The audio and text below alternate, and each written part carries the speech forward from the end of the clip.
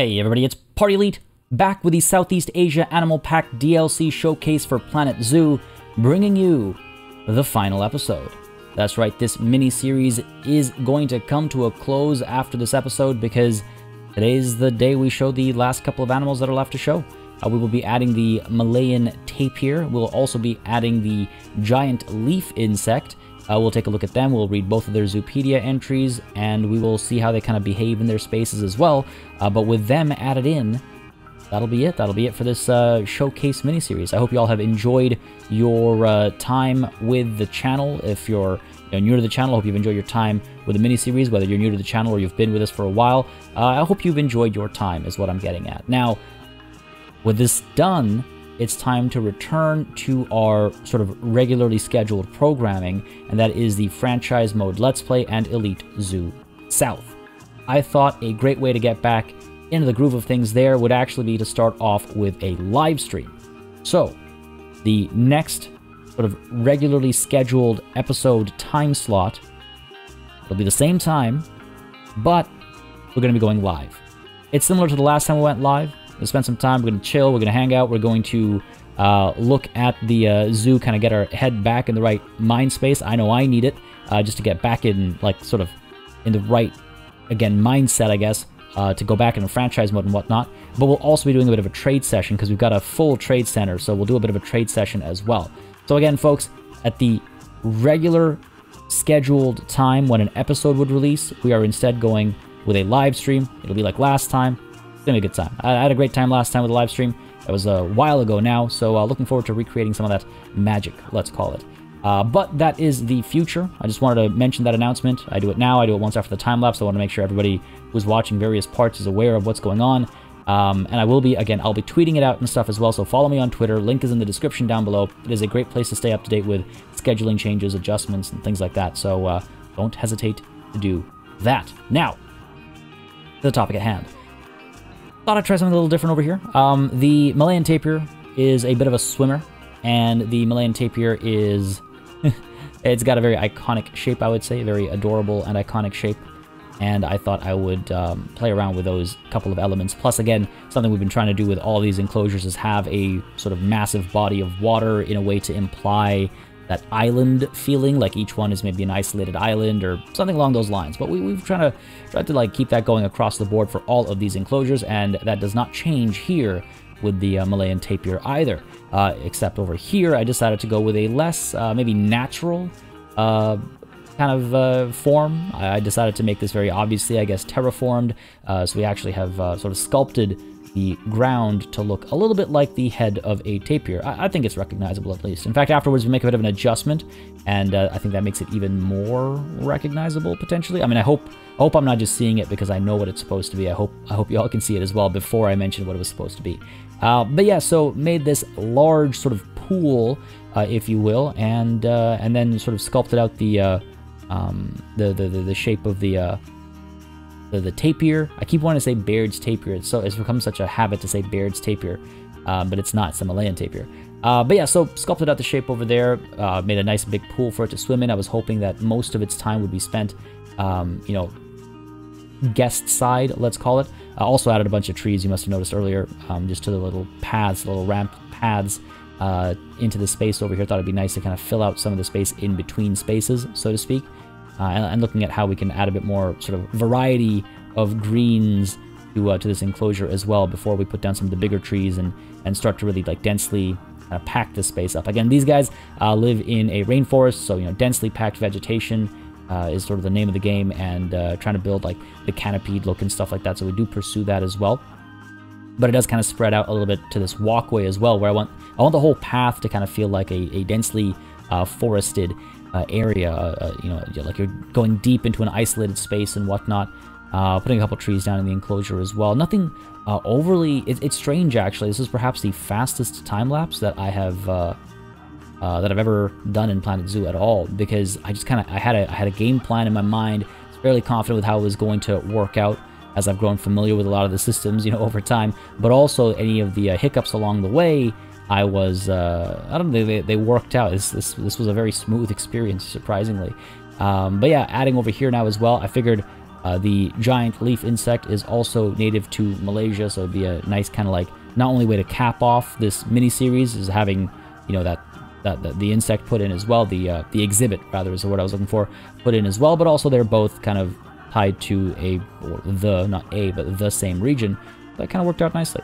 But yeah, you can see that's the adjustment I made to this shape. We'll adjust it a bit more, but it kind of looks like the mouth underneath a little bit, you know, kind of, sort of, maybe-ish, a little.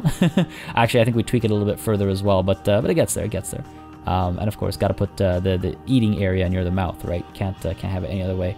Got to get the visual gags. There we go. There's a little adjustment there. I think, again, it's a little cartoonish, but that's the intent, obviously, right? It's supposed to look a little fake, like a little man-made, if you will, right? It's not naturally occurring. But yeah, I mean, this space kind of like worked out pretty well. The one thing I did forget to do, though, and I'll notice this shortly after the time lapse, I forgot to put down the barrier, which might explain why everything went so quickly. Though this barrier did end up being fairly painless to place down. You can see me kind of looking around, being like, "Oh, what else do I? I'm pretty happy with how this looks. What else do I do? I don't want to complicate it for the sake of complicating it." So, folks, that's pretty much the time lapse. We're gonna go back into regular speed, watch the animals, and hopefully just have a wonderful time hanging out for this last time with a miniseries.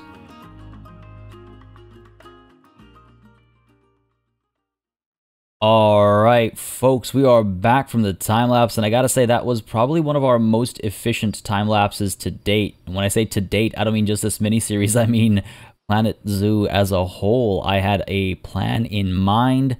I went kind of in with that plan in mind, and it evolved as we went on and as we started putting pieces down, and it yeah, actually rapidly came together. Very, very pleased with how that worked out. Very happy with how the space is looking as well. Again, tried something a little different from everything else. Tried something a bit more, what's the word I'm looking for? I don't necessarily want to say unnatural per se, but certainly very clearly, I guess, terraformed, as it were, into a shape and whatnot, but also still integrating into the rest of the zoo and like stuff we've like built previously. What I might want to do is I might want to like kind of add some more, you know what, actually let's go. This always kind of happens. It's always like I'm always pleased with something, and basically after a time lapse is done, especially with the miniseries, after the time lapse is done, I kind of like step away for a bit and then come back and like when I say step away for a bit, I mean like literally like 5 minutes maybe, you know, stretch my legs, just refresh my eyes a little bit and then come back into it. And because I take that little moment aside, inevitably when I come back in, I go, there's some things that maybe I should tweak, actually, as I kind of look around the enclosure, but just wanted to break up the color a little bit up over here. Anyway, either way, what I was sort of getting at is, yeah, I'm pretty pleased with this. It's a very, again, different approach, different style from some of the other spots we've made with this latest DLC, at least, and I'm excited to see how the animal explores the space. There are some potential problem points already. I mean, obviously, there might be... there's some potential for escape. I don't know if they're able to climb this. Hopefully it's a little too narrow. But overall, I think we've done a decent job of securing the area and creating a very nice and kind of like densely, like I like the view from over here. I think that's quite nice. I think the I think this is nice. I'm like obsessed with these ramp things now. This isn't the cleanest, perhaps. We could definitely flatten this a bit more, but this was more me just kind of like scratching that itch, basically, kind of just dealing with my obsession with these sloped ramps and sloped. What kind of a ramp is not sloped? There's a statement. But yeah, working with these ramps, it's just been it's been a fun new discovery. So toying around with that, and of course, we're not just adding one animal today, but a little surprise, I guess. We are also adding in the leaf insect, and that I think will actually wrap up our DLC showcase. I believe we've got all of the animals. Unless I'm horribly mistaken, I do believe that's all of them. I will check the comments after the fact if I've forgotten one, but if I have not forgotten one, I'd be, you know what, maybe I should just do a quick double check over here. And yeah, seems as though I was right. We've got all the animals in. Well, after today's session, we'll have all the animals in. It's funny, this pack has been so densely packed that it's been wild keeping a track of just how many animals have been added. At one point, I was just like, it feels like there's like an infinite number of animals that were added with this DLC. But no, we have reached the end of the line today with these two new additions happening at the same time. Now, before we make those additions, of course, we're going to take a look at the Zoopedia entry. And I also want to make a quick mention of the fact that with this now sort of done, with this pack completed, and with this mini-series completed, we will be returning to Elite Zoo South That is our, for those of you that are unaware, franchise mode playthrough. And what I'm actually going to do for our first episode back, which will be, it'll release Saturday at midnight, so the same time as this miniseries has been happening. And if you're familiar with the old schedule, same timing. However, it'll be a little different than the usual for the franchise Let's Play. It'll be a live stream.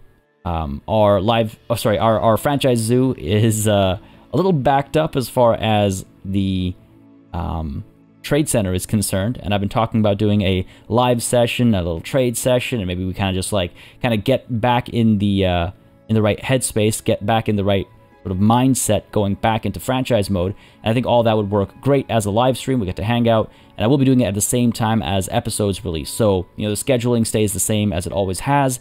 It will be a midnight Eastern time release time, or stream time, I guess, on my end, but I know there's people all over the world that are watching at various times. It's always hard to pick a time for a live stream, so I figured why not stick with the same time as we did our previous Planet Zoo live stream, and also the same time as the episodes would release anyway. Anyway, I just had to make that announcement. I figured I should let everybody know that that is the plan moving forward. That would be, again, Saturday, technically Saturday, midnight, EST, we're live streaming. Follow me on Twitter. I will be posting updates over there as well, and I will probably make a community post as well on the day of, but following me on Twitter is probably the best way to kind of stay up to date with that. Link is in the description down below. But I digress. Let's stay focused over here. The first animal we're going to look at today, as far as the Zoopedia entry is concerned, is the Malayan tapir. I am just enamored by how this animal looks. The adult, the baby, they all look absolutely adorable. So I'm very excited to finally get them in and look at them, and hopefully they'll be able to reproduce and we'll see some baby tapir. But part of the reason why I was okay with leaving the Malayan tapir to the end is because, if I'm not mistaken, the Malayan tapir baby looks fairly similar to the Baird's tapir baby, and so we at least we've seen tapir babies before. Some of the other animals we haven't, though I guess arguably all puppers kind of look a little similar, but I'm sure you guys understand my bias there. But anyway, hopefully we'll see some baby Malayan tapirs. If not, well, that would be unfortunate, but not the end of the world, as they say. Now, the Malayan tapir, Tapirus indicus. Interesting, okay. Endangered, perhaps unsurprisingly. Population in wild is 3,000. The Malayan tapir is a mammal native to the rainforests of Southeast Asia. The Malayan tapir's head, shoulders, front legs, and back legs are black, and their mid-body and back end is white. It is a heavy-set animal and has a distinctive prehensile proboscis. The reason why... Okay, so... it was pointed out to me that I keep saying proboscis wrong, and it's because there was, I guess, past time, there was a personality who had an alias that sounded very similar to proboscis, but it was pronounced more like proboscis. And so it's like, it always throws me off when this word comes up now. So yes, prehensile proboscis nose. My apologies for the mispronunciation, but yes, thank you for catching me out on that and calling me out on that and correcting me on that. I always look for corrections. I appreciate it. It was just like, oh yeah, I never realize, or I rarely realize how often I get that wrong. I wouldn't be surprised if it's got multiple pronunciations, but chances are, I'm the only one who pronounces it the way I pronounce it. Malayan tapirs measure between 5.94 feet and 8.25 feet in length, and weigh between 550 pounds and 1,188 pounds. These numbers, again, they mean like next to nothing to me. They're heavy, on the heavier side, I guess, compared to some of the other animals. Like I don't do pounds, I do kilograms. So I'll like convert these afterwards, but like they're heavier than any of the other animals we've put in, if I'm not mistaken, as far as this DLC is concerned. Females tend to be slightly larger than males and 10% to 20% heavier. What? Why not just? This is the first time they've done this, right? I'm not. It's like somebody else wrote this one. I mean, yeah, sure, I can do the math. 10 and 20% are not difficult numbers to calculate, but like normally we're used to seeing the numbers actually get shown so we can see. Anyway, Malayan tapirs are endangered. The main threat towards this species is habitat loss through deforestation, the conversion of land for agricultural use. They are a protected species in Malaysia and Indonesia. Okay, I'm going to check the fun facts before I spew out one of my own with regards to the regions that they're kind of like spoken of in. Let's put it that way. Natural habitat, yes, as you can see, very, very like kind of, I guess, pocketed. I wonder if they have similar... I didn't mention that the fragmentation of their habitat is a problem, but I imagine it is. I imagine it probably is. Wouldn't be surprised. And as we can see, they are aquatic as well as tropical and temperate. Really went for that tropical kind of vibe with these guys for the enclosure. I just kind of looks good. I like the tropical vibe for this entire like corner of the of our showcase zoo, as it were. They don't need a lot of space, so I'm almost certain we've given them more than enough. They do need room to swim. So we've kept that in mind. We've given them a fair bit of room to swim. I'm fairly certain we've given them enough room to swim. Yeah, we must have. I'm underestimating the size of our pool, as it were. They don't need deep water though, so we're fine on that front. Even though we did provide that, they'll be swimming around for a fair bit of time. And yes, I'm sure we have enough space. Temperatures should be okay. We might need to put a heater down. We'll see. We might need to heat the water actually, just like we did for the monkeys. So we might need to do that over here, but. My biggest concern is actually them being able to jump out from the water. I don't think so. I mean, the game sometimes does some funky stuff with animals jumping out of and into the water, but hopefully we're fine over here. Species data. All right. Group size, excluding juveniles, 1 to 2. So similar to the Baird's tapir, if I recall correctly, right? Male bachelor group size is 1. Female is also 1, so they are very solitary, I assume. No dominant system. Monogamous. Neutral relation with humans. And guests cannot enter the habitat. I would love to one day pet a tapir. They just seem so, like, just cute. I like to hug a tapir, not just pet. I'd like to, yeah, they look very, don't they look very, like, I don't know, they look very huggable. Maybe that's just me. Size, 38 inches tall at the shoulder, 42 inches tall at the shoulder for females. Okay, 30-year life expectancy across the board. And the weight on average for males is 759 pounds, and for females is 891 pounds. Fair enough. Sexual maturity at 3 years, or sterility at death, death at sterility. Could you imagine it worked like that? The other way around. Sterility is at death, sorry. 1 offspring per mating event, 13-month gestation period, 24-month interbirth period, and reproduction captivity is actually easy. Well, hang on a second. Let me just check here real quick, because I'm curious. The Baird's tapir, also very easy. Okay, cool. I was a little worried that they would be difficult to breed, but I suppose not. No baby shot for this one, eh? Just the same pictures. That's too bad. But yeah, easy. That's good. Not very easy, but easy. Good. Social needs. Malayan tapirs are often solitary, but may also be found in monogamous pairs with their young offspring or in temporary feeding groups. They are tolerant of other individuals. Well, that sounds familiar. Reproduction. When a tapir female moves through a tapir male's territory, he will track her by the scent of her urine. When a tapir male moves through... Okay. When they meet, the male will court the female by nudging and sniffing her hindquarters and chasing her. If the female is receptive, she will allow him to mount her and mate. They will mate several times throughout the day while the female is fertile.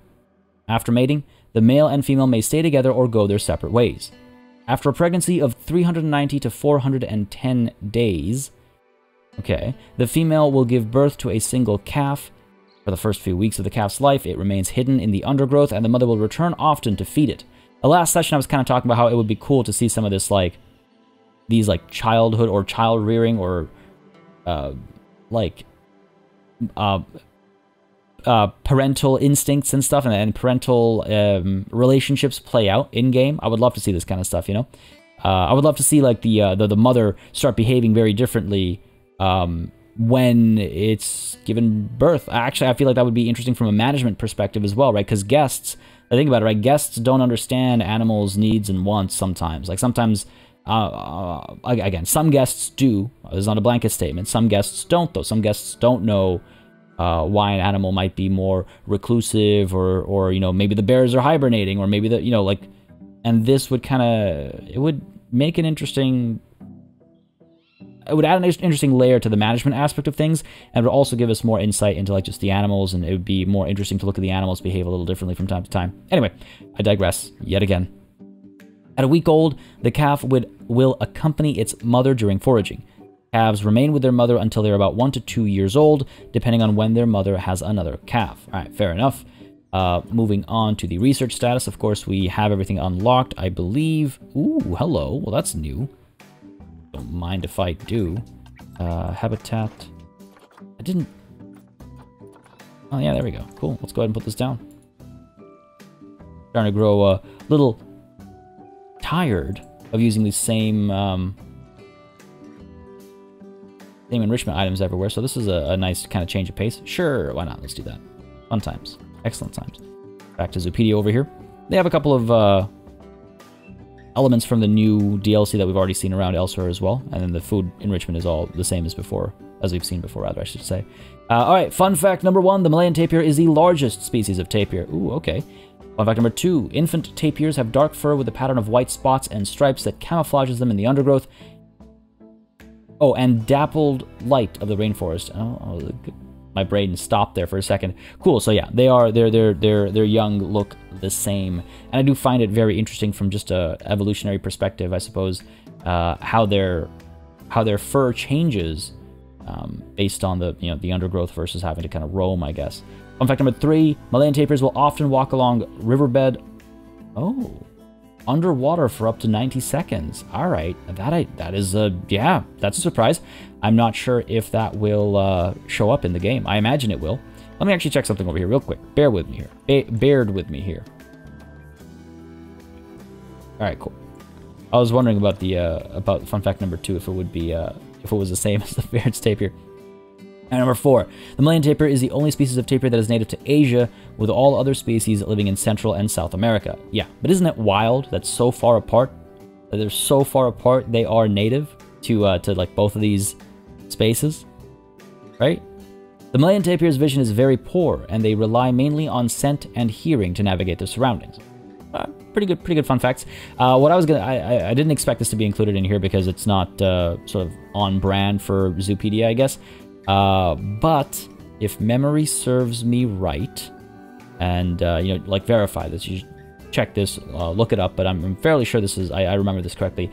But the Malayan tapir in Japanese folklore, and maybe also in some Chinese folklore, not 100% sure about the latter especially, but it is, at least in Japanese, its name shares the same word as the name of a sort of like a spirit creature, I guess, that eats nightmares. Maybe it's dreams as well, but I think it's specifically nightmares. And for the life of me, the word is escaping me right now. But it's pretty cool. If you look up Malayan tapir, Japanese mythology or Japanese folklore, you'll find some conversation about the Malayan tapir and well, I assume it's the Malayan tapir because again, it's like the shared word, at least in Japanese. But and if you look at the illustrations as well, you can kind of see the similarities, like the traditional style illustrations.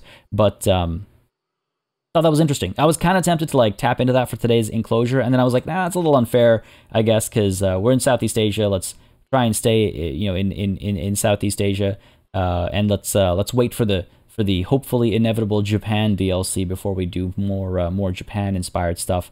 But yeah, just thought I'd mention that because I thought it was quite interesting. I like the idea of. I've always been fascinated by dreams, and how we either interpret them or interact with them or try to hold control over them, if you will. I'm talking about a variety of like dream-related activities across cultures. Not just historically, but present day as well, right? I find that stuff really interesting. And now, before we actually get the Malayan tapir in, let's go ahead and take a look at the giant Malaysian leaf insect. If you're wondering why these guys are paired together, it's because of the overlap. These things are fascinating. Remember learning about them when I was fairly young, and my mind was absolutely blown. I imagine this is what got me so fascinated by just like evolutionary traits, like defensive evolutionary traits and whatnot. I forget the term for it, but you can see what I'm talking about, right? Like this is just visually, just not just striking, but fascinating, just absolutely amazing. The giant Malaysian leaf insect. Phylum giganteum, I'm assuming. Population in wild is unknown. Yeah, of course. You never know if you're looking at a leaf or if you're looking at a leaf insect, right? Imagine trying to keep count. The giant Malaysian leaf insect is a large species of insect that lives in the western tropical rainforests of Malaysia. The species exhibits extraordinary camouflage. As its name suggests, it has evolved to blend in with the leaves of the trees in which it lives. Females are 4.8 inches in length, broad and flat in appearance, and have small vestigial wings that do not allow them to fly. Males are approximately 3.6 inches in length and much more slender. They have long wings and can fly. Oh, interesting. Didn't know that about the males, that they were actually able to fly. I was chuckling while I was reading that, because I was like, can you imagine this image, rather than having this like zoomed in focused shot of one of the insects, was just like just a tree. And it's like, yeah, they're in there somewhere. They're in there somewhere. Obviously, it wouldn't work for. That'd be a great like April Fool's joke. Would be to like swap all the images out or something. Way too much effort for for one day. But yeah. Back on topic over here, regions West Malaysia. We've got the tropical biome, so again, they kind of fit the space. We'll have to, again, I think the default settings will be fine, but you always have to kind of go in and click to make sure it actually sets them. Species data. Group size is 1 to 8, no dominance. Mating system is promiscuous or parthenogenic. I did not know that. That is asexual reproduction of females. Teach me more, game. Hold on. Does that work in the... Ooh. Does that work in the game? Or in captivity, do they behave differently? Huh. Curious.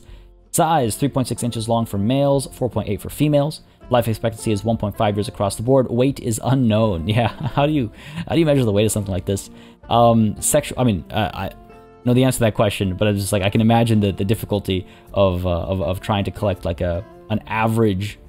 Trying to collect the sample size and get a good average that you can actually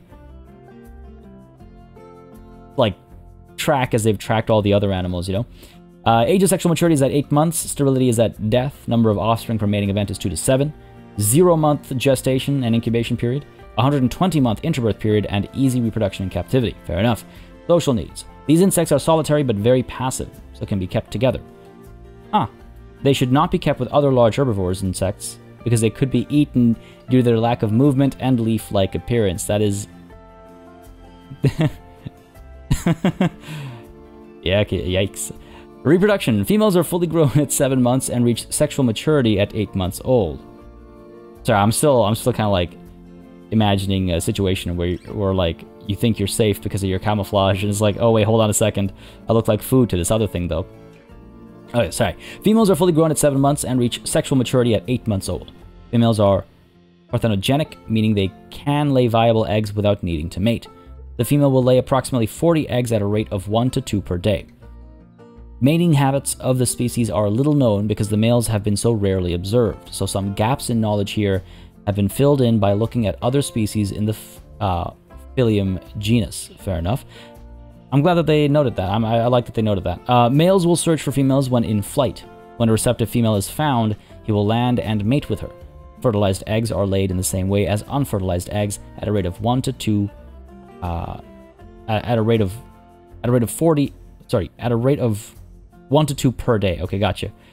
There's a per missing there. And buried in the ground. Eggs will hatch 6 to 9 months after being laid. Male young will go through 6 molts. Females will go through 7. They will have approximately 1 molt per month until they are fully grown. 1.5 years, eh? Huh, interesting. It's a fascinating creature, and I'm enjoying learning more about it like this. Research status, let's take a look over here. This is all kind of familiar territory, but fun fact number 1, the giant Malaysian leaf insect is very docile and spends most of its time still and unreactive, which further improves its camouflage. The giant Malaysian leaf insect lives in the Taman Negara rainforest, which is 130 million years old, and one of the oldest rainforests in the world. 130 million years old. Wild. Wild. Fun fact number 3. While molting, the giant Malaysian leaf insect is very vulnerable and can easily die if the temperature or humidity of the environment are not ideal. Or if they are touched while their bodies are still soft. This can make raising them in captivity difficult. Very interesting. Huh, very interesting indeed. Fun fact number 4. Females do not require males to reproduce and can breed asexually, but all the offspring will be female in this case. That makes sense. That makes sense. But it's, you know, it's an endless cycle. It doesn't matter if it's a batch or a litter. Do you call it a litter when it's insects? I don't think so, right? It doesn't matter if it's a set of all females, because if they also asexually reproduce, the species goes on, the species continues. I wonder though, something that's throwing me off is the phrase breed. I guess breeding does not require a pair. It's just like, that's what, because like I would, like if I were to write this, for example, I would say can reproduce asexually, because breeding, I am like 90% sure that breeding, at least among animals, involves a pair at the very least. I mean, I don't know about other circumstances. So to suggest breeding asexually, I don't know. Yeah, I could be wrong. Maybe this is a way to use the term. I've always heard it as asexual reproduction, or reproduce asexually, but not breed. Anyway, correct me if I'm wrong, obviously, in the comments. But I will check this out. I was fairly certain that breed always requires a pair, but maybe that's like a colloquialism. Maybe scientifically it's used more broadly, more breedly, if you will. But anyway, that is interesting. The first half of that, I was a little disappointed. I was like, I've already read this 3 times in this Zoopedia entry, but then that second half, all right, cool. It makes sense, but it's still like, so cool. Fun fact number 5. The first male giant Malaysian leaf insect was not discovered until 1994. Therefore, comparatively little is known about the males of the species. 1994. I need a second to process that. That is wild. That is wild. I kind of wish they included when the first female was discovered, just so we could have a point of reference, like a comparison point, right? Oh, that's wild. Oh, that's crazy. All right, cool. Let's go ahead and get some of these boys and girls in, shall we? Let's first begin, why not, with the exhibit trading, because we can kind of like drop them in right away. What am I looking for here? I am looking for the giant Malaysian leaf insect. Go ahead and scoop up Wibawa over here. That is our male. And our female will be Alia. Then let's get Alia in. Put a little spot over here. Yeah, I like that. I was hoping it would fit in quite nicely. It does. I wish the tree didn't stop. I mean, I could. I was like toying around with this idea a little bit, but I wasn't sure if it would work or not. Could. It's not the same tree, right? So it's not gonna like work perfectly. Nah, it doesn't work well enough, I don't think. It'd be nice though, because then you'd have the tree actually continue on upwards and whatnot. It would just be cut off from access. Anyway, so that's that done. And while we're waiting for the tapirs to come through, we will sort of observe them, spend some time with them. So let's go ahead and get the Malaysian. Where are you? Malayan tapir, sorry, Malaysian tapir. The Malayan tapir. Malayan, I'm pretty sure, right? Pramana, let's go ahead and adopt you. And Puspita, let's go ahead and adopt you as well.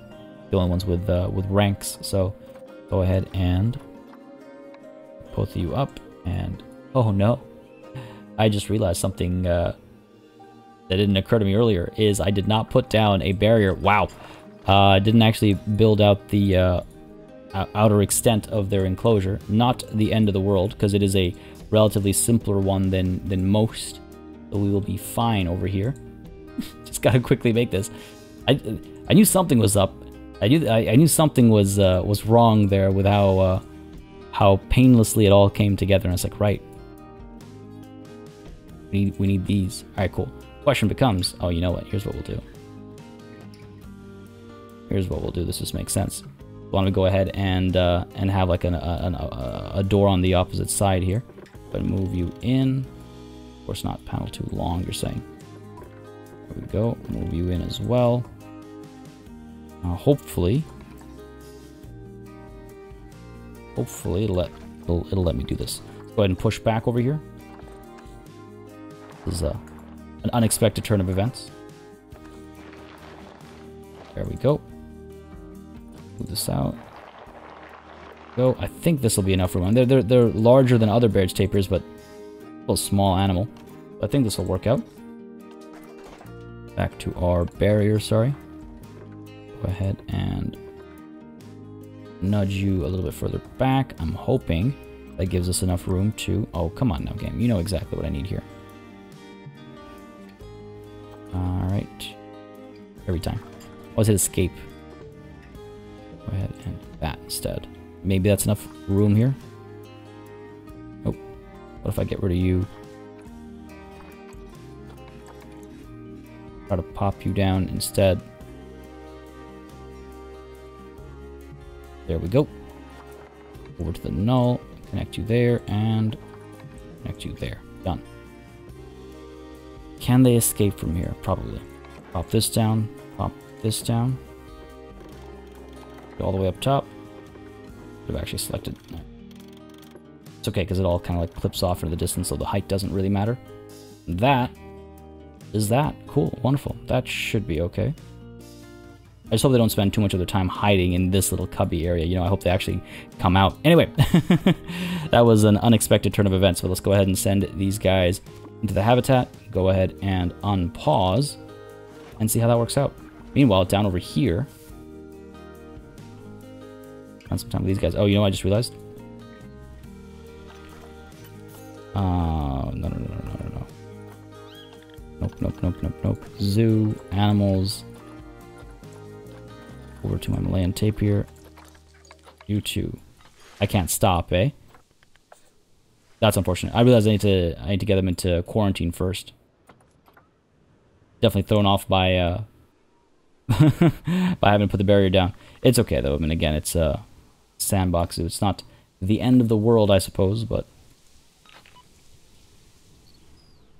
something I do like to try and concern myself with at least. Go ahead and put down a power generator and perhaps even... Yeah, we need water cleaning and we need power as well. We've got room in here. I would like to push this back a little bit. We should be able to tuck it here without bothering the guests. Animals don't mind because animals understand that zoos need maintenance. Guests, though. Guests refuse to understand that. Back a bit more. Yeah, we got a lot of room over here. As I say that, of course, we reach our limit. All right, good.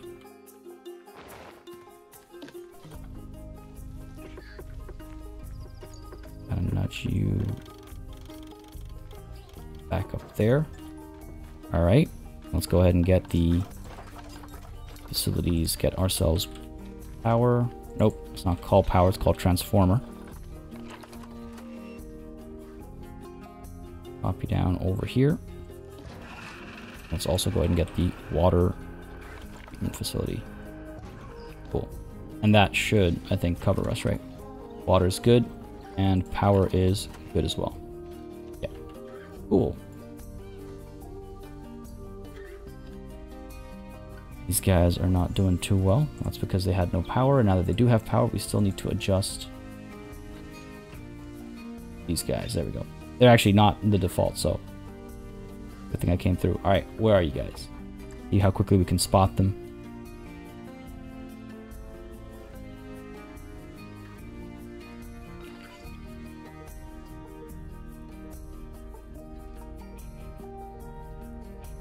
I know there's somewhere in here. I know because we put them in here. Wait, one more thing I actually want to do before we begin this hunt is why don't we add some... There we go, some fun stuff for these guys to actually hang out in and with. Well, imagine they'd be all the way down here, right? I would like to see one. Oh, that's just a leaf. I imagine it's so much more obvious than I think it is, and that's why I won't see them, because I'll be looking for something a lot more hidden than I need to. You know what I mean? Oh. I think that's... Could it... No. But yeah, what I mean is, like, I'm looking at the leaves expecting one to be the animal, whereas maybe the animal itself is, like, staring me in the face right now, and I'm just, like, completely oblivious to it, blind to it.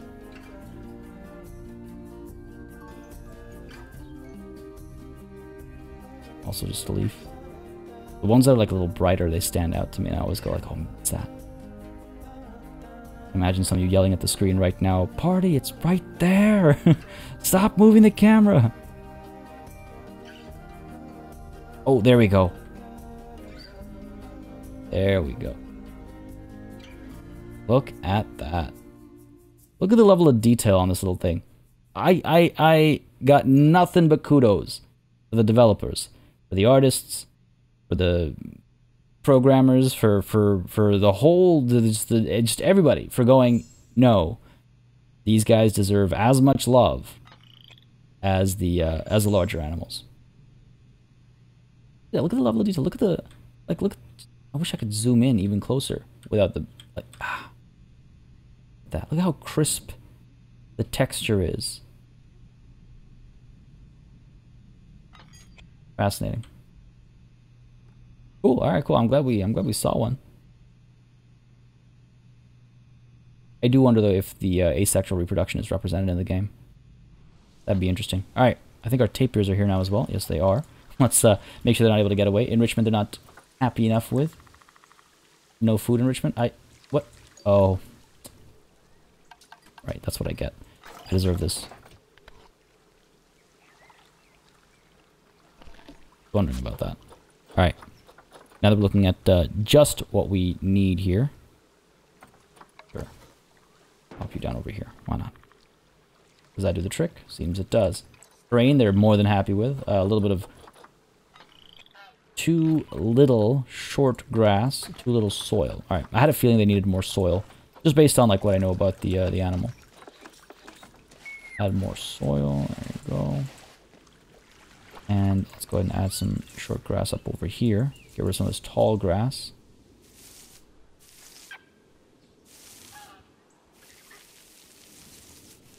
Come on.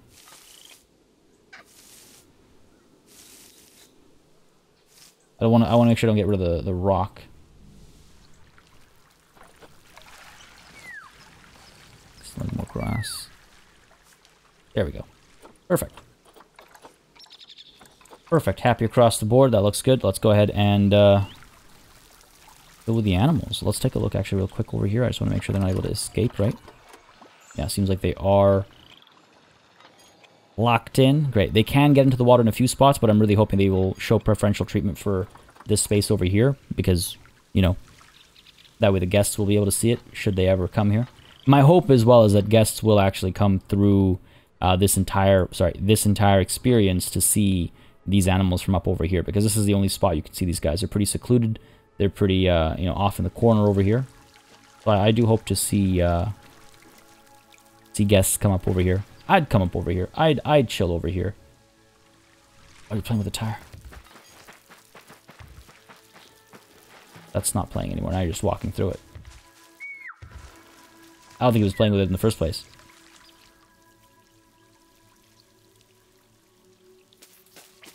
Of course. I was just about to say, look at how, like, godlike it looks with the halo and everything. Oh, that's cute, though. A little, roar or whatever you want to call it. I just love the shape of their heads and little ear wiggles. I can never... You're a cutie, you know that, right? Of course you know that. Look at that strut. That's the strut of somebody who knows they're a cutie.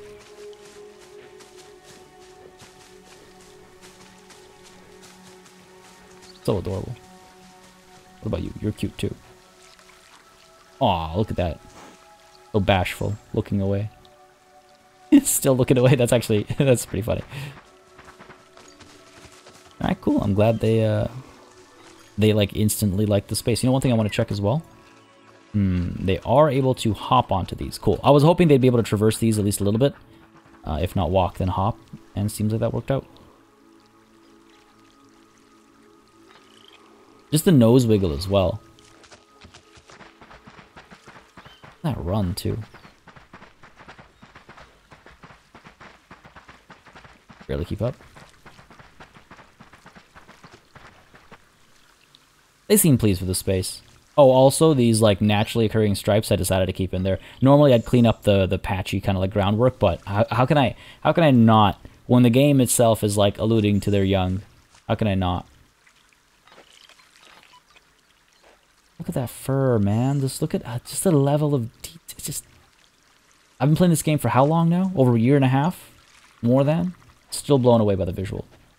Like, fidelity.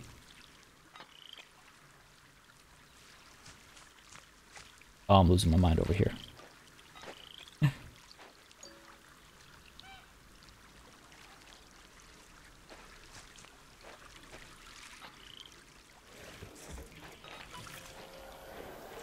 What are you doing? What are you thinking? What are you up to?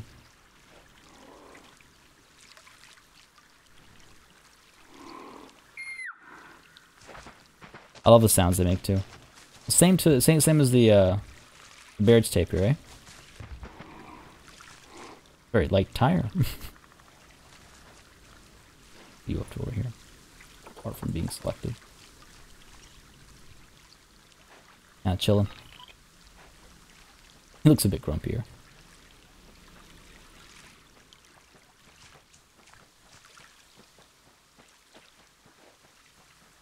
This is an example, I was talking last session about bones versus soft body simulations. This is an example where you probably use the bone because you have to animate it very specifically, as opposed to it just jiggling, you know, with every step or what have you.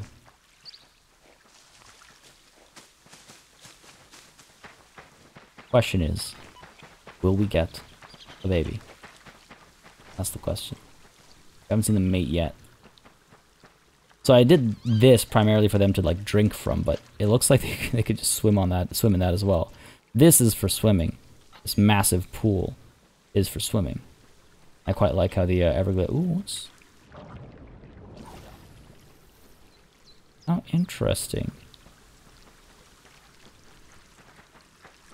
Huh. Interesting. You see that reflection over there of that tree that's sideways? There's obviously no sideways tree up top. Go underwater, it's no longer here. That is the reflection map, I think, of the water. I think sort of like preset sky that it's told to use as a base for reflections, because it is reflecting what's actually in the space as well, quite nicely as well. But that, unless I'm misreading it, from a technical perspective, I didn't realize they were doing that, and it's just interesting to see. Also tripping me up, because there's definitely not a tree down here, or up over here, and yet... Alright, well, that's enough. Enough of that. Enough of that. Did they give you enough private time? Were they distracted by long enough? Oh. Come on. Come on. Yes. Yes. Yes! I was gonna say, like, touch noses or whatever you do.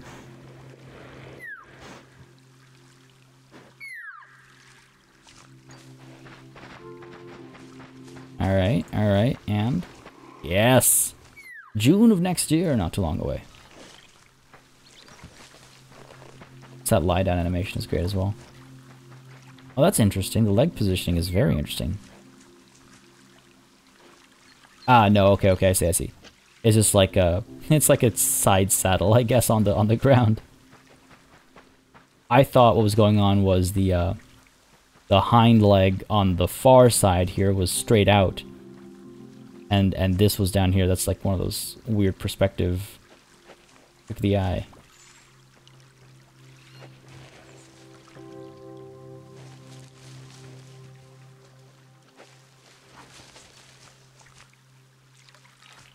I don't know what that was, but I loved it. It was like adjusting the ground it was sleeping on or something.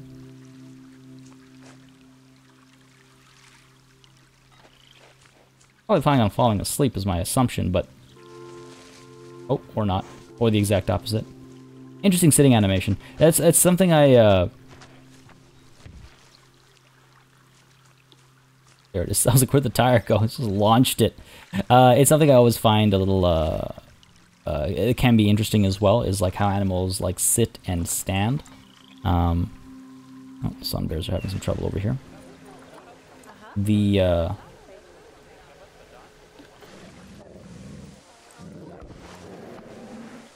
is that right?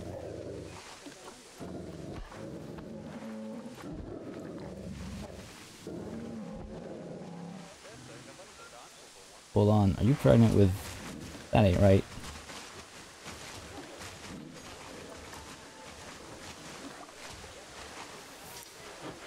Well, let's go ahead and put you in the trade center. It's me having missed an inbreeding notification there. Whoops. Right, yeah, animals sitting and standing and whatnot, I find can be very interesting. I think back about like when I got to ride camels in the Sahara. That was a fun time. Getting when a camel stands up or sits down, it is a very interesting experience.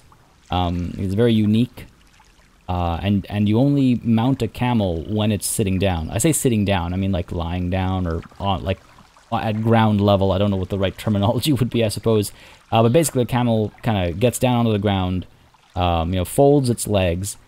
You can climb onto its back, and then it stands up. And the way it like stands up or sits down is just, you know, the movement is either forward or backward, basically.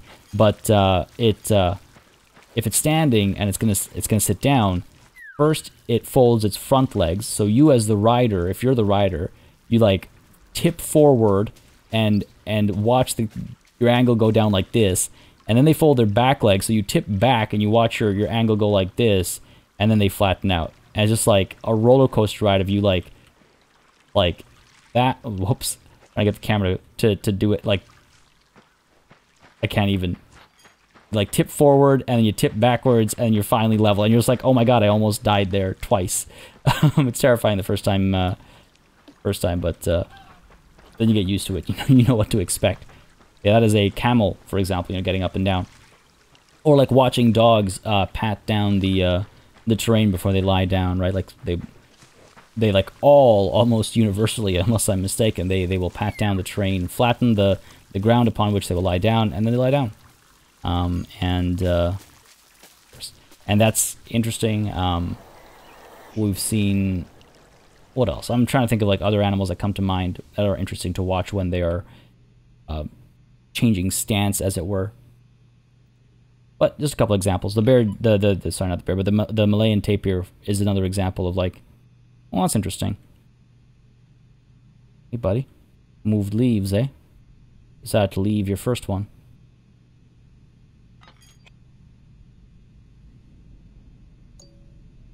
Really hoping I can get closer with this camera, like with this angle. That's pretty close. Fascinating. It's beautiful too. Where's is that the female or the male? I'm curious. Oh my god, we've already had offspring. There's a lot of males, so much for them being not so common. Oh my god, look at that. Hey, you're doing your camouflage wrong. This is a dead log. Shouldn't be on here. Not so vibrant, at least. Look at some of the dead leaves around you. Like, that's the color you should be, probably. I do wonder about that, though. It's just like, what happens when, like, fall comes and all the leaves are changing color? It's like, it feels like a comedy sketch. It's like, well, yeah, what happens? Do they change their color? Or do they only live in, like, evergreen, literally evergreen, like, areas, I guess. Yeah, I mean, I guess so, right?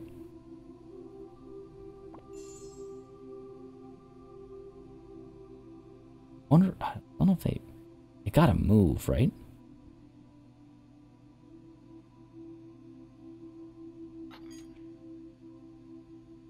Don't think I have the patience for it.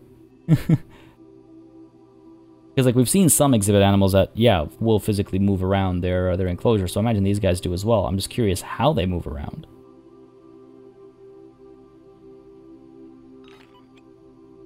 I'll like look away, look back, and then one of them's gone or something.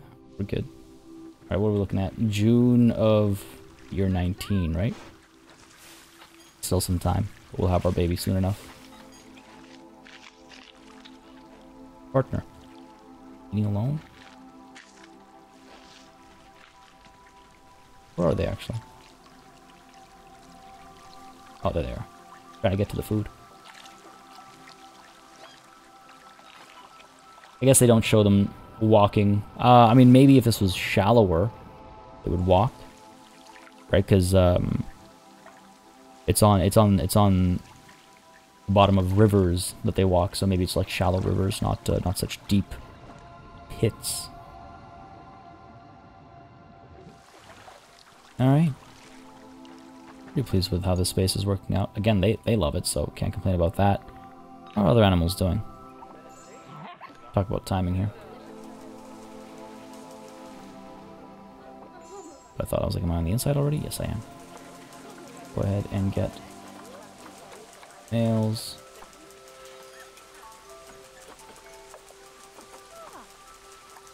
Trade center. What else do we have over here? Things being repaired. Do we even have mechanics actually in the zoo? We might not. We have one. That poor mechanic. Oh hey, it was actually running over here to get the job done. Fascinating. You know, I'm really quite pleased with our enclosures in this miniseries. We've come up with some cool stuff. Come up with some really cool stuff. Thinking back on this is wild as well. Feels like it was so long ago. I love doing this. Massive staircase, that like monumental look almost. I really like this enclosure. The waterfall and stuff as well. It's great. I'm very pleased with this. And then on the other side as well, like this is... That's great. I love it. We've got this like epic waterfall and ramp that you go down. Right? Look at that. Look at that. Little retrospective here for you. Over here you can take a peek at the proboscis monkey. Proboscis. Difficult for me to build that habit. Or you can keep going up this way. Past some of these bushes. Up this ramp. Swervy ramp of ours. And up top over here. One side you got the dole. There we go. Guys. Look at that mountain. Very pleased with how this turned out as well. We even managed to capture one at the top. That made me so happy. And over here, of course, we have the leopards. I don't mind this clipping. It's almost like they're sitting on these steps and turning around to look back. Back at these moonwalking cats. Hey, buddy. Pleased with this as well. Again, not too overly complex. One centerpiece, little decorative trees and stuff around it. I like the overall shape of the water. Yeah, I'm pleased with this. I'm really happy with all these enclosures. I want to try and channel some of this to the Let's Play as well. With the franchise mode Let's Play, I find I often... I don't know what ends up happening, but I end up taking... we talked about this after the previous DLC came out as well, but I end up taking a few sessions to make one enclosure, whereas over here, it's just like, sit down and get one done per sitting. I want to bring that kind of pace to that franchise mode Let's Play as well. I think a big part of it is with the DLC showcase. I don't necessarily have to care for, oh yeah, I got to put down a staff room and stuff as well. I got to make sure the guests are like, I don't have to think about that kind of stuff, and that also means there's less non-enclosure stuff that I have to just worry about in general, from decoration to functionality. Maybe that's a part of it or something. It's something though, but I don't mind taking longer to complete an enclosure. Sometimes they require that much extra like time being dedicated to them. Sometimes we do extremely complicated stuff But at other times, it's just kind of like something that should take one session. I guess I let it take too many because I think I'm always I think I'm always like trying to find a way to overcomplicate my life, for lack of a better word. Whoa, what are we looking at here? January, a few more months left. Almost. Waiting for this baby to come. Now watch, once the month actually comes through, it'll just be like walking around for a little bit, not doing anything. But yeah, I'm really quite pleased with this corner of our zoo. Call it a corner, but it's more than half of our zoo. I think this, I mean, the size of this DLC is so much bigger as well, right? The aquatic DLC had fewer animals and whatnot. Still a great DLC. It also had construction, you know, parts and things like that, significantly more. But I quite like these spaces as well. Quite like these spaces too. I like how this turned out too. Look at that. That is probably one of my favorite waterfalls as well. So simple. Having the rocks pierced through works wonderfully. Such a crowded space over here. I did not realize this animal would be so popular. These little guys in here as well. Again, this is not the Southeast Asia DLC, folks. This is a reminder. This is the aquatic DLC. If you'd like to pick that up, you can do that at the link in the description as well, by the way. All the Planet Zoo DLC and the Planet Zoo itself as well, if you'd like to pick up, you can do it at the link in the description down below. It does support the channel. Doesn't cost anything like extra for you or anything like that. You get the DLC or the game or what have you as a Steam key. So, you know, you end up playing it on Steam. And yeah, you support the channel at the same time. But again, this stuff is the aquatic DLC, not the Southeast Asia DLC. Just to clarify, didn't want to mislead anybody by mistake. My apologies if I did. But over here we got the penguins. How amazing is that? Yeah, I actually quite like that we came back to this zoo, because now we can see how massive this this group is. Look at that. This is wild. Oh man. And then you can come up over here. Look at these guys. Deals. Or look at these guys. Giant otters that were much more giant than I was expecting. This came as a surprise for sure. A lot of adjusting and tweaking this enclosure, but it ended up working out well enough. It ended up working out quite well, actually. I quite like the this like tiered approach or whatever you want to call it. Like we have this like swimming space over here that they spend a lot of time in, and then when they want to get out of here, they go take these steps down. We've got this waterfall to the side over here as well.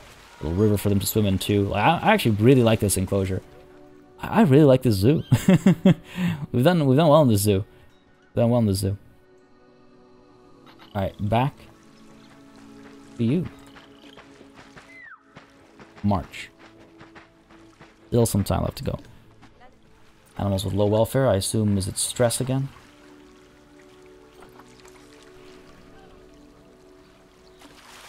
It is, isn't it? I assume it's because there's so many guests. Damn it. Didn't catch it in time. But yeah, I assume there's so many guests near the seal that they're just not too pleased about that. Seriously, swimming in this. I mean, I knew they were going to. I even mentioned it earlier. It's like, no, I intentionally made another space for you. Significantly larger. This is like, that's the Olympic swimming pool.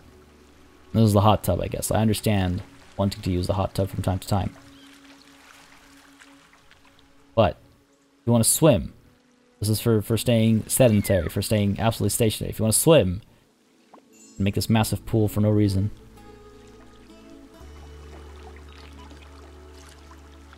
I'm lazy over here. Taking a nap over here.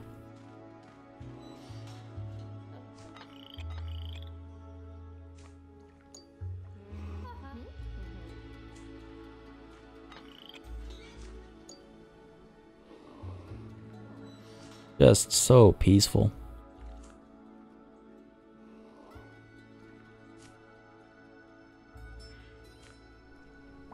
Nice to spend some time with the animals. What about these leaves of ours? You guys still huddled on the log over here? No, they've decided to heed my advice. Left. Where are you now? Now that I know better what I'm looking for, I think it should be a bit easier to spot. There we go. Definitely helps when you know what it looks like in-game. Oh, yeah. A bunch of them down here.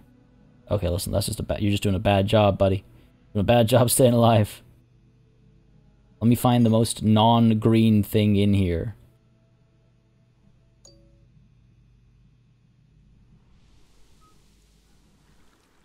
Still no baby, I imagine. Because it's not the right month. April, May, June. Soon, soon. I want to spend some time with some of these other animals then. My go-to.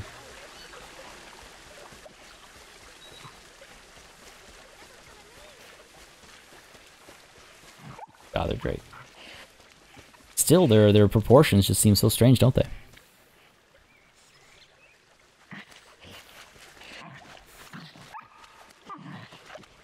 Oh, play for longer. Come on. Come on. I was so happy that we came across that. I was hoping they'd play for a little bit longer.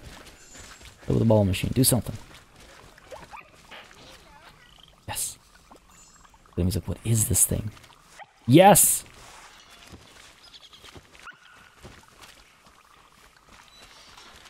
Aw, that ended so abruptly. That was... I'm glad we caught that. This guy's channeling my vibes right now. Feel you, buddy. I feel the exact same way. Oh, great. Hey, I think he left a little gift. Hey. That kid was definitely making a poop joke, right? Undeniably. It looks pleased, though. Good for him. Crowds over here not too big. I was happy to see a couple of guests down over here. That was nice. Whoops, back up over this way. Well, at least the papers are getting privacy. Can't complain about that. And it is now June of year 19. Give me my baby. My baby, I want my baby. Probably gonna wait until the end of the month, aren't you?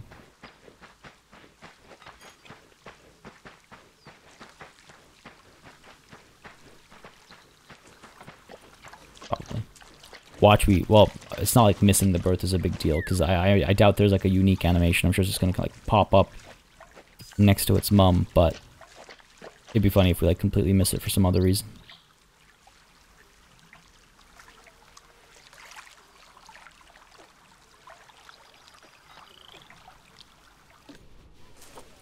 Move this quick.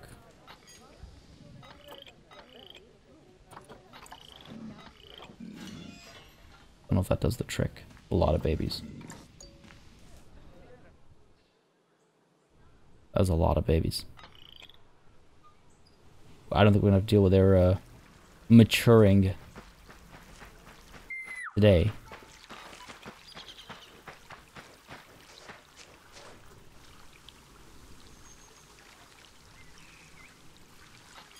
There you are. I was like, where's your other half?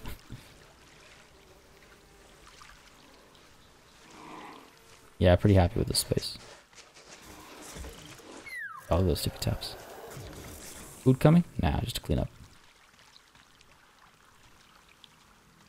They don't have that many, yeah, they don't have any, like, new toys. I guess there's a scratching tree or whatnot. Oh, you can just block passage into the water. Oh.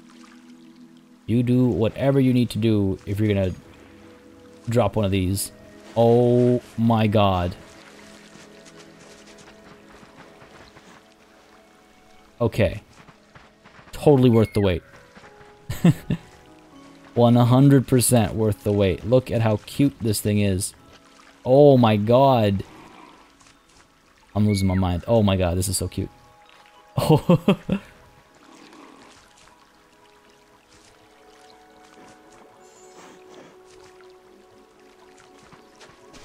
Like staring right at the camera. A little tail as well.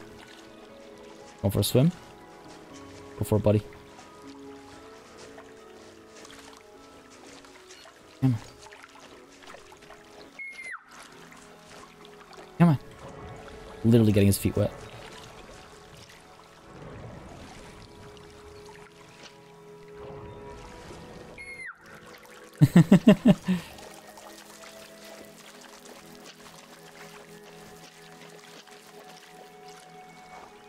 So dark.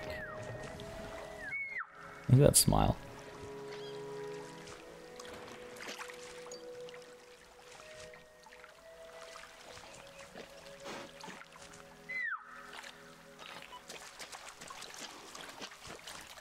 Even though the eyes like move around and stuff, you know? Like the eyeball itself, how it rotates and looks around.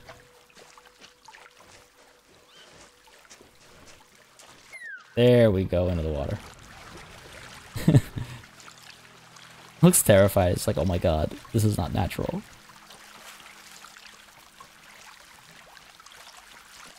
That's not natural. Swimming animation.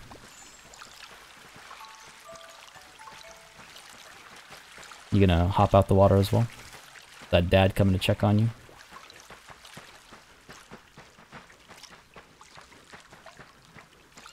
Nope. Gonna loop around. Well, folks, I think with the arrival of this baby, it is time for us to say farewell to our baby. This has been quite the ride. This zoo has grown like 4 or 5 times the size it was when we started this miniseries. But this miniseries was always going to be, yes, a miniseries, and as such, it has come to an end. When the next DLC comes through, I think maybe we'll continue to develop this zoo. I mean, y'all let me know what you think. We continue to develop this zoo, or we open up a new showcase zoo. I like the idea of continuing to develop this one. We can like build more on this side. Who knows what the next DLC will be, if it'll fit, or, you know, if there even will be one. I imagine there will be one. But it seems like many of you have enjoyed this format. Y'all have said repeatedly in the comments, you've said so during the like the lead up to this DLC launch as well. Quite a few of you mentioned during the Aquatic DLC that you quite like the format as well. So I think all the signs are there that we keep this kind of a format going when more DLC comes out. I've had an absolute blast. It's been great not having like the restrictions of franchise mode and whatnot, just kind of unleashing and researching, learning, exploring ideas, concepts, cultures, and trying to interpret them in Planet Zoo. I'm glad we got to spend some time looking at all the other animals from this DLC and from prior DLC as well. Just a good time to, like, good way to say goodbye, I suppose. On that note, folks, I suppose it is time to say goodbye to the zoo. Again, later this week, at the same regular scheduled time, Planet Zoo live stream. It'll be a bit of a mixed sort of a planning session slash trade session. It'll be a couple of things. It'll help me at least get sort of my head back in the game, back in the mindset of running a franchise zoo. It'll also hopefully get us all kind of like just hanging out, just chilling for a bit as we run through a trade session, and yeah, we'll hit the ground running, as it were, with that. I hope you had a good time, folks. If you did, you know what to do. Let me know by leaving a like and a comment down below. As always, it makes a massive difference in how I approach content on the channel. As always as well, a massive thanks goes out to all of the channel members and patrons who have been supporting the channel on a monthly basis. Y'all keep us alive and running smoothly. And of course, a big ol' thanks goes out to each and every one of you for watching. Until next time, cheers.